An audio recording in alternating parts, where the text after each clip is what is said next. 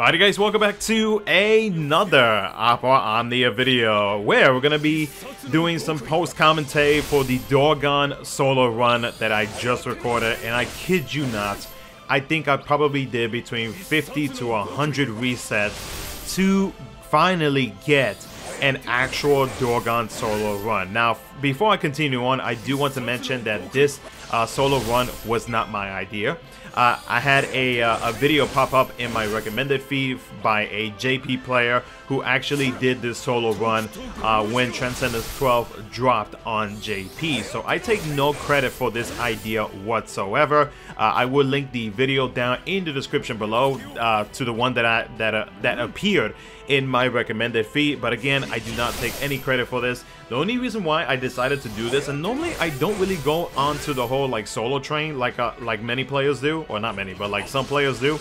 But I decided to do it this time only because I'm not going to be chasing for CMOS BT unless it somehow drops in the next like 2 banners where it has free multis. Then, you know, maybe I'll consider like greening him in the future. But as of right now, I think I'm good with just having his FR that I pulled earlier tonight.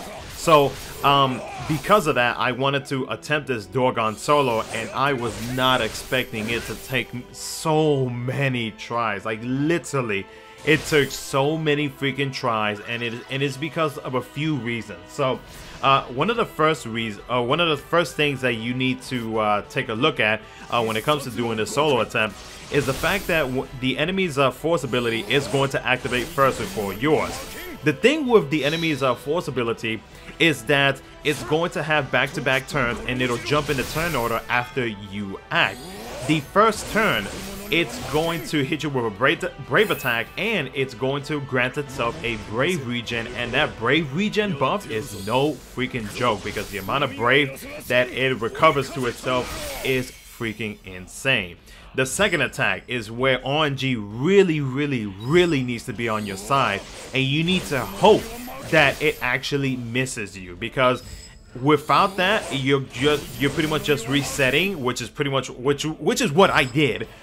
You are constantly resetting until you get that miss on the HP attack. Now, some of you guys may comment or might be wondering, like, why didn't you use like a Rydia LD call or Gladio LD call? Here's the thing.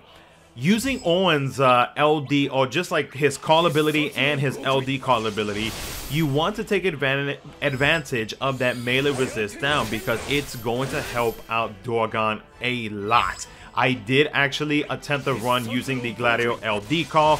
It's a big difference between having Gladio's call and Owen's call, and so I would rather have Owen's call because it allows me to deal more damage onto the enemy, and then the enemies, whenever they spawn, once the main or the first boss reaches 50% of his HP or below. So because of that, I had to stick with the Owen call ability because, again, that melee resist down. Also, I went ahead and gave Owen his an Ultimecia sphere, so that way when I used Owen's call ability, it would inflict the defense down, which guess what? That's going to equal more brave damage for Dorgann with his follow-ups, with his abilities, so on and so forth. Speaking of abilities, timing of abilities is definitely important on this one, especially when you activate his second FR. You gotta do your very best to not let the ads, because by that point, the first boss that you went up against at the start of the fight should be dead. So you're gonna be dealing with the ads at that point, and you do not want to let them act. Because they are going to grant themselves that brave regen buff, and then, you know, with them having back-to-back turns and they got that speed buff active, I mean, it's just not going to be a good day for you. And that was the other situation that I was running into, is that I was not using the correct abilities, or I was not like timing out like which enemies I needed to focus on first, so that they can get broken and I could continue to break them, you know, get my EX ready, which breaks all the targets, my LD ability, you know, so on and so forth. Like, the timing when it comes to doing this solo attempt is pretty freaking nuts. Towards the end of the gameplay, you're gonna see the spheres and everything like that. One thing to note is that you need to remove the speed buff passive off of Dorgann. I'm not entirely sure why the Japanese player decided to remove it, but they, you know, they went ahead and did it. I'm not entirely sure, so I you know, like I said, it's late at night, so my brain is just, especially after God knows how many retry or how many resets I've done. He did, they had 108 330 passes equipped onto their Dorgann and their gameplay, but for my Dorgann, I went ahead and did 108 and a C50, and it worked out just fine. I mean, there might be a bit of a difference between their passes compared to mine, but I mean, like, you know, at the end, I still got the win. After the first FR, or before your first FR expires, you definitely want to go into the summon, and you want to make sure that the debuff that Dorgann inflicts from his skill 1 is active on the ad, so that way you can deal the follow-up attacks. That is very important, not only for the follow-up attacks, but also because it'll help you in increasing the force gauge faster, so by the time you get out of it, you will be at a higher percentage compared to the enemies, because you do not want the enemies to activate the force again, because it's pretty much a GG on their end, and they won the battle, and you're gonna have to reset all over again. And hey, they charge their force gauge pretty fast, so like other than that, I mean, that's pretty much like all that I can think of in when it comes to the solo attempt for this Transcendence 12 fight. Overall, you know, as much as I hated and I was getting frustrated and pissed off at the many attempts, and I honestly don't know why I kept continuing. Like, literally, it's like 1:30 in the morning right now, and I am like adding this post commentary. I must be losing it. I don't know.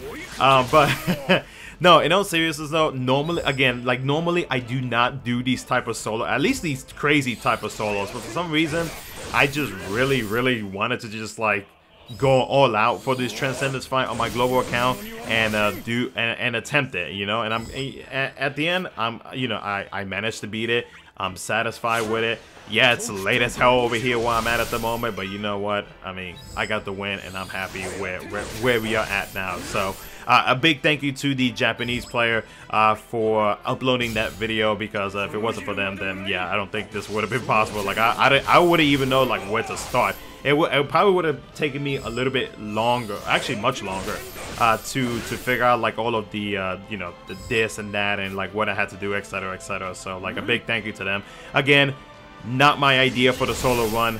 You know, it was all credit goes to them. I just wanted to do it because I wanted to see if I can get it done. But I mean, that's pretty much it. I mean, I really don't have nothing else to say other than hopefully you guys enjoy the video.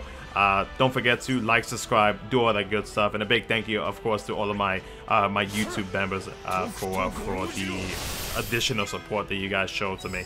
But other than that, though, guys, that's gonna be it. Take care. Have a good rest of your day and or night. And yeah, I'll catch you guys in the next one. Enjoy the rest of the gameplay.